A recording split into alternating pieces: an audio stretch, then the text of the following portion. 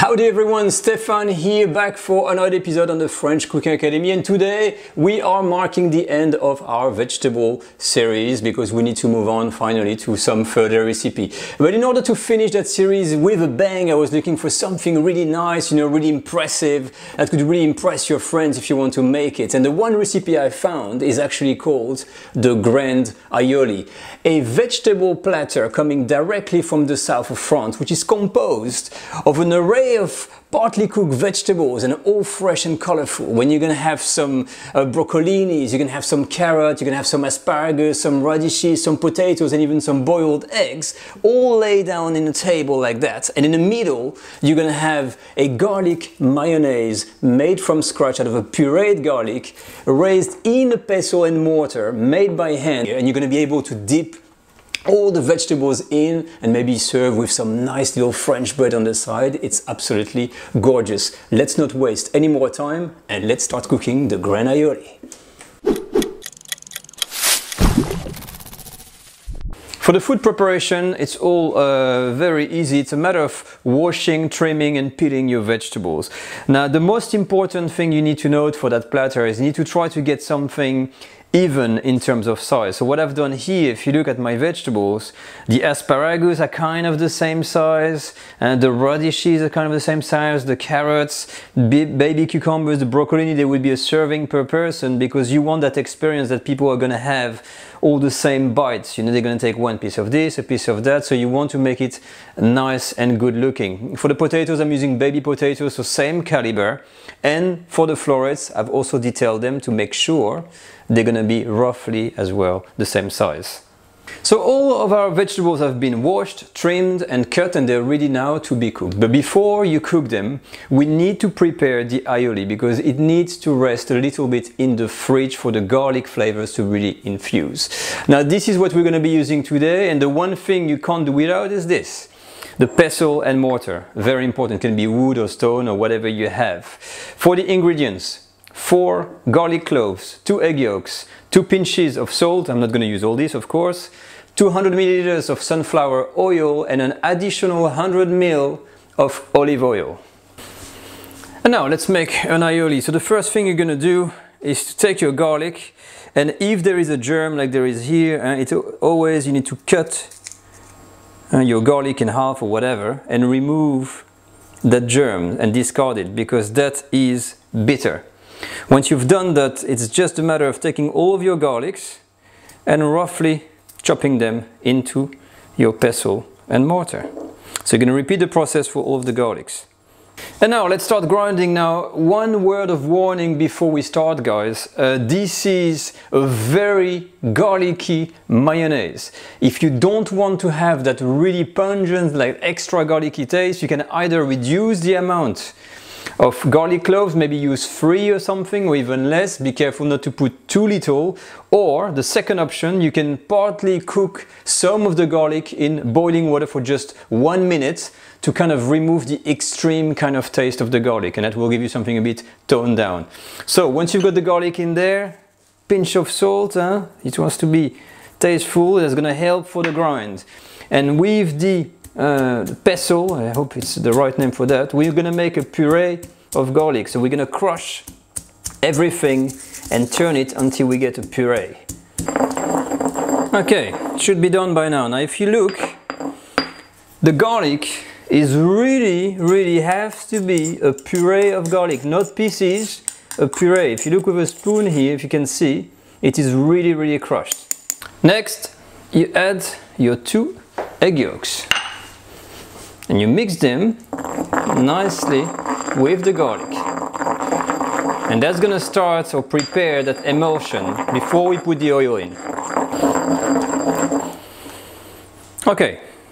So when your eggs is mixed with the garlic, you're gonna start to introduce the oil little bit by little bit.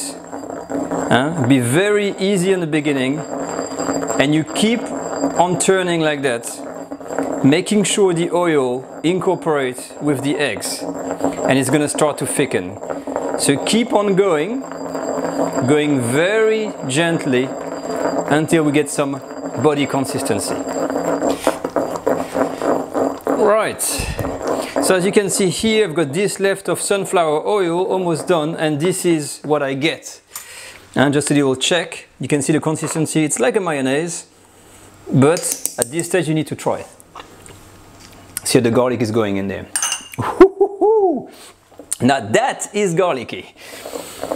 I'm gonna add some more oil. So basically you keep on doing the oil again, gently, being careful until you're finished, and then we're gonna add some more olive oil. Right, almost done. So as you can see here, it starts to rise a lot. And for the olive oil, same thing. You don't have to use it all really. This is just to add that kind of edge and that olivey kind of bitterness to it, but you want to be very gentle in incorporating. So same thing, very slowly, take your time. Alright, that should do it. I used about half the olive oil actually, not everything, so it's up to you, you have to judge by taste. But how do you know you're finished? Basically they say in the south of France, in the Provence, you have to do the spoon test.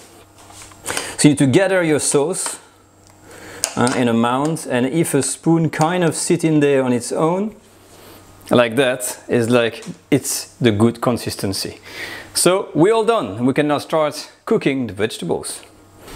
Okay, and now for the cooking of the vegetables and the eggs. Now this is my setup, and I'm gonna just show you everything at once. We're not gonna reinvent the wheel, but we're just gonna boil vegetables and cook some eggs and potatoes. So first thing, you got your pans. I've got one large pan with boiling water that I'm going to use to boil all the vegetables, a small pan for the eggs, and here it's the potatoes that have to start in cold water. So you put your potatoes in cold water, you put the heat on, and you're going to wait until it boils. When it boils, you're going to count at least 15 minutes until the potatoes are cooked. To know when they're cooked, you just take a knife like this and you're going to plunge it in a potato. If the knife falls through the potatoes with the weight of the knife without pushing in through, it's perfectly cooked. The eggs, boiled eggs, you start with boiling water like that. And when the water boils, you put your eggs in delicately like this and you count from here 10 minutes and they're going to be perfect. For the rest of the vegetables, big pan of water. Plenty of salt, up to 10 to 20 grams. And we're gonna start by color. So I'm starting with the white vegetables, then I will go on with the carrots to avoid all the coloring, the cross coloring, and finish with the green stuff. When they're cooked, sorry, it's a lot of information, we're gonna plunge these vegetables straight into icy water to stop the cooking immediately and conserve that beautiful coloring. In terms of the cooking times, most of the veg would be partly cooked, so we're talking about maybe 10 minutes, but it's up to you to judge and how you want them to be cooked.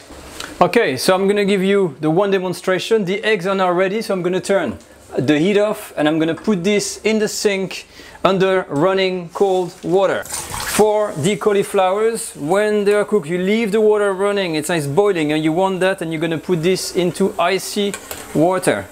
And this is just to cool them down immediately, so you're not leaving them to soak in there. As soon as they've been in the icy bath, drain them, and you put them on the tray like that on the side to further drain, and you can put some paper towel if you want. And you repeat the same process basically with all of the veg.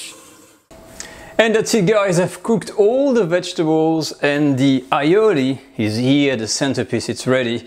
And now I'm gonna start to dress everything up with a little music in the background because otherwise it will take too long. But with further ado, music maestro.